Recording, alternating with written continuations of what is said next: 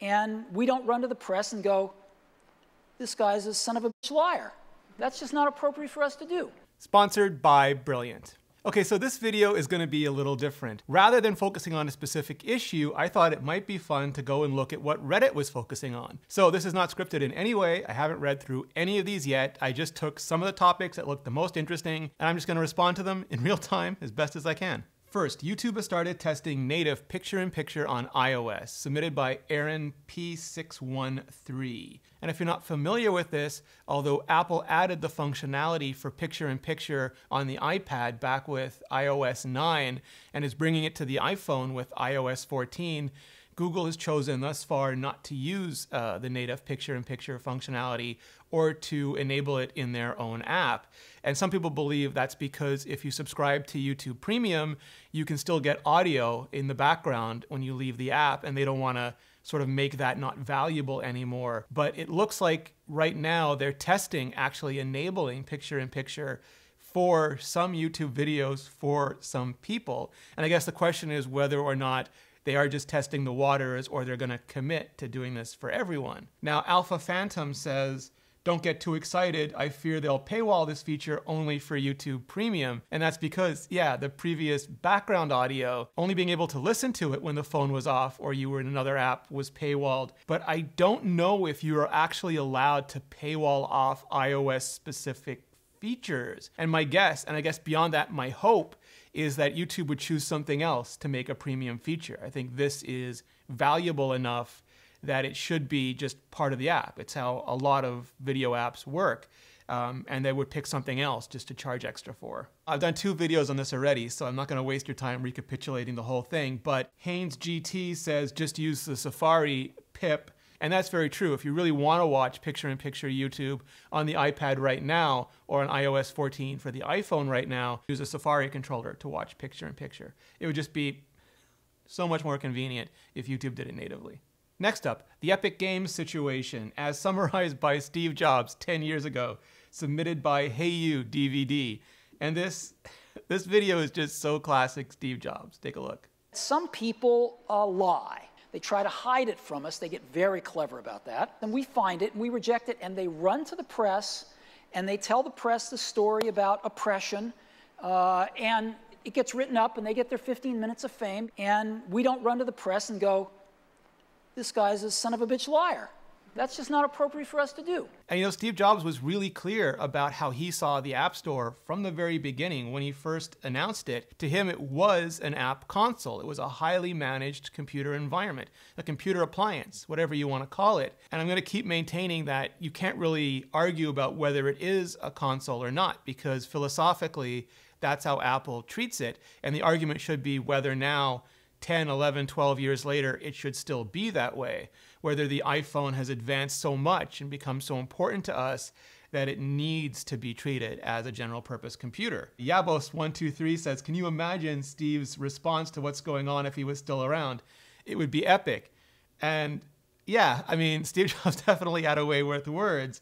He would call up reporters and say, I know that you think that I'm a jerk and I think that you're a scumbag, and let's try to hash this all out. And the JKHC says, the declaration of war against Flash. That was fun to read. And yeah, absolutely. Steve Jobs was just adamant about not letting Flash, which was Adobe's incredibly popular runtime and cross-compiler back then, onto the iPhone and onto the iPad. So much so that he demoed it up on stage with the New York Times, with the iPad, with just a broken puzzle piece where the Adobe Flash content would be. Back then, people were angry because Flash was part of the web, and Jobs believed it shouldn't be, that the web, and you can say this is ironic or hypocritical on the part of Apple because Apple is so proprietary, but he believed that the web was a place that should be open, and he infamously wrote his thoughts on Flash letter saying just that.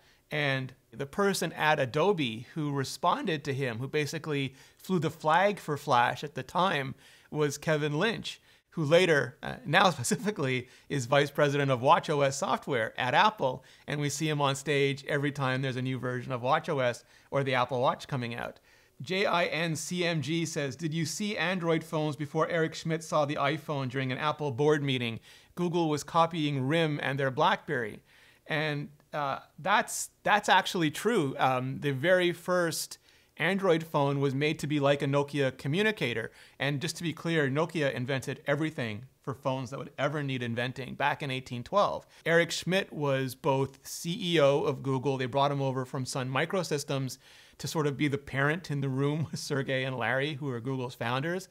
And he was also on the board of directors of Apple. And so he knew about the Android project, that they had bought Android and were making it into a phone operating system at Google. And he also knew about Apple's iPhone project. And he never told Apple about Android, that Google was working on a competing phone that would be duplicating as many of their features as they could turn around quickly.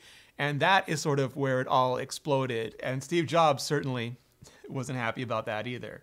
So yeah, seeing Steve Jobs react to Epic would be epic. The App Store Twitter account is promoting the upcoming PUBG mobile update submitted by Minimal Aluminiumalism. Nailed it.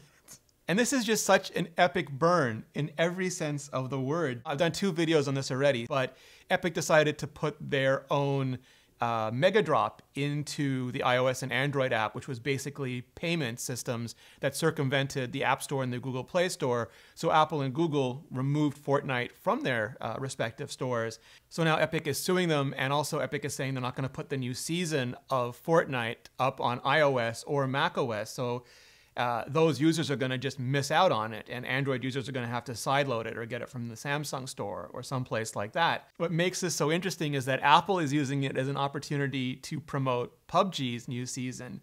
And PUBG is a game very, very similar to Fortnite. So similar that when Epic launched Fortnite, PUBG actually sued them, saying that they were ripping off PUBG when they made Fortnite. And what makes it even more interesting is that PUBG uses the Unreal Engine. They are a licensee of Epic's. And that is sort of like Epic doing to PUBG what a lot of people complain that Apple or Amazon or Google or Facebook do to them, and that is seeing what's popular on their platform and then using their power as platform owner to make a version of that, to effectively Sherlock that feature, that game in this case. And Canary says, do they normally advertise game content, which is through the App Store and through the App Store Twitter account? And they absolutely do. Apple has an App Store editorial team, and they have an App Store games team specifically, and it's that team's job to write all the content you see in the App Store Today tab, but also do things like social marketing to promote the different games. And this is a super clever way of promoting PUBG, especially if Epic is, refusing to update the app, to take out the mega drop and just get back on the store and release their new season for iOS players. Venom3386 says, they do when they kick Fortnite off the store. Epic has no issue twisting the knife, so Apple may as well promote their competitor. Yeah, and exactly that. And it's just sort of poetic that the competitor is someone that believed that Epic just ripped off their entire game. Next up, Apple blocks Facebook update that called out 30% App Store tax by Habs Cup champs. Man, do I wish the Habs had all the cups. I think Facebook's complaint here is they want to be able to bundle up and resell these digital courses through Facebook on iOS and Android. And originally they wanted to point out that 30% of the money on iOS goes to Apple, and the Android screen said that Facebook was giving 100% of the proceeds to the courses. So I would really like to see Apple make exemptions for things like this. I think especially now when everyone is sheltered in place and when it's hard to go out, even though it's digital goods, if it's being done for a purpose and the platform and the aggregator aren't taking any profit for it, I'd like to see Apple pay that forward, just not take any profit from that either. And I think this is one of those things where Apple is looking at it in terms of, we want to be able to prove that we're treating every single app the same, but they're already not, because games aren't treated the same as streaming video apps, for example. And things like this probably need to be carved out and not treated the same either. Various Businesses says maybe Facebook should also inform users about its data selling practices and misinformation campaigns. I mean, the facts the customers need to know. And that's a separate argument because Apple and Facebook are fighting on so many fronts right now. And this one specifically is about iOS 14, which forces disclosure and consent for trackers. So if a company is trying to track you across the web or across apps, they have to ask your permission to do that. And Facebook put up, I think what Ben Thompson called a milk post, blog post, informing their customers that they were going to be having to do this because Facebook has both native ads for Facebook and also the sort of ads that they broker for third parties. And they were notifying those third parties of these. And a lot of media outlets chose to make it really dramatic, really like soap opera-y, where Facebook was claiming Apple was destroying the business or whatever. But it wasn't that, but I think Facebook really does have a problem. Winter Charm said they're going to have to do this on iOS 14, and iOS 14 is going to make Facebook's data gathering hard enough that they expect revenue to be impacted. And yeah, I would just push back on that and say that if the business model suffers from customers knowing what the business model is, it's not the right business model. And there probably is a version of that business model that would totally work even if you give disclosure and consent to customers. Just point out the benefits and say, are you tired of meaningless internet ads? Are you tired of having all these products shoved on you that don't matter to you? Well, if you enable this, then we will do everything we can to give you the best deals, the most relevant ads, to make the experience of getting the ads even better than having to go search out on Google what you want. I think there's a whole, like if I was doing product marketing at Facebook, there is a whole better product that I would try to build around all of this. Retroidy says, so if small app that's not Facebook did this, and that would be fine with you because it seems like the issue is just Facebook. And I think that's true. I think because people hate Facebook, probably more people hate Facebook in the Apple community than hate Apple.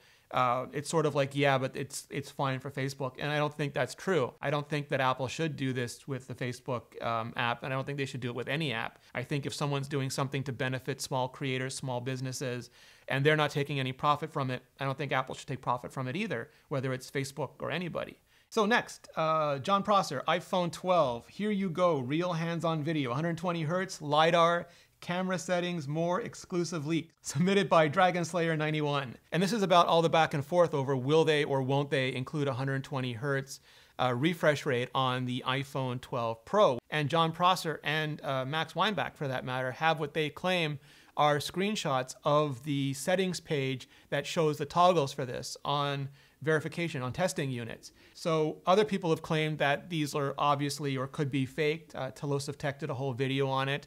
People can just build these interfaces in Xcode, move them over to the device and run them. And because the device was filmed even, it wasn't just the static screenshots, but because the device was filmed even in the dark with what they said was a case on it, which is really common. Typically, Apple hides new designs by putting the phones in cases so that if anybody sees them while they're being tested, they don't really know that it's a new design. But that the case in the black room made like Zapruder down on the size of the notch and the radius of the curves. But the point is, you can never really tell with these kinds of things because you do have people with good leaking track records. And John Prosser has one, especially for the dates of when products and events and things are going to happen. And the Apple Track website, which is basically like Tirzu for leakers, has CoinX now at 95%, the information at 90%, Love to Dream at 89%, Mark Gurman at 86.7%, OnLeaks at 78.6%, John Prosser at 77.8%, The Wall Street Journal at 76.7%, Guomingji at 76.4%, 9to5Mac at 75.1%, and Mako Takara at 67.4%. That's their top 10, all the way from the S tier of CoinX on down. But you also have a bunch of people who go out of their way to try to burn leakers. And we saw that recently with the AirPower situation. So I guess it just comes down to one, whether you trust the leaker or not, and two, whether you think it's something that Apple would do. Would Apple not wait an extra year to get better display technology? You know, people love to say LTPO as if that solves everything, or even something like micro LED, which everyone is working on because it provides the benefits of OLED without all of the drawbacks. You know, whether they can solve it technologically rather than have to sort of half-ass it out. My hope is that we'll get it because as a nerd, I really want that 120 hertz display refresh rate. For the scrolling, sure, but for the accurate 24 frames per second rendering of video, of movies on the devices. I make all of these videos in 24 frames per second, but I've learned to be really conservative when it comes to how Apple pushes out display technologies, and they tend to, one, prioritize battery savings. I don't think they added tons of capacity to the iPhone 11 Pro and 11 Pro Max just to walk it back now for a niche feature that most people won't even know exists. But also, they like really good implementations. They don't believe in dumping management of a device onto a user. They will give you toggles like to turn off ProMotion or turn it back on, but the ProMotion itself is handled completely by the system. No one has to micromanage it. And I don't think market pressure is high enough for them to change that behavior now. But we'll see come October. And who knows, maybe Apple could fix all of this with artificial intelligence, because that's just how everything is working now. Take Brilliant's new neural networks course. You can learn how to wire up 50 neurons and build a network that's capable of classifying handwritten digits, basically the foundation for how Scribble works on the Apple Watch and iPad today. But really, like everything. And Brilliant's a website and app with over 60 interactive courses in math, science, and computer science, logic and deduction, physics, quantum mechanics, game theory, cryptocurrency, and so much more. It's based on problem solving and active learning. It's about seeing concepts visually and interacting with them, and then answering questions that get you to think. The courses are laid out like a story and broken down into pieces so that you can tackle them a little bit at a time. There are no tests, no grades. Just pick a course based on what you're interested in and get started. And if you make a mistake, who cares? Just check out the explanations to find out more. Go to brilliant.org/ReneRitchie and sign up for free. Just click on the link in the description or go to brilliant.org/ReneRitchie, and the first 200 of you can also level up with 20% off the annual premium subscription. And clicking on that link really helps out this channel. For much more on the iPhone 12, and I mean way more, like deep dives on every rumor and how they all pan out and what you can believe and what you can't believe, just check out my iPhone 12 playlist above. Just click on that link, check out the videos, and I'll see you there.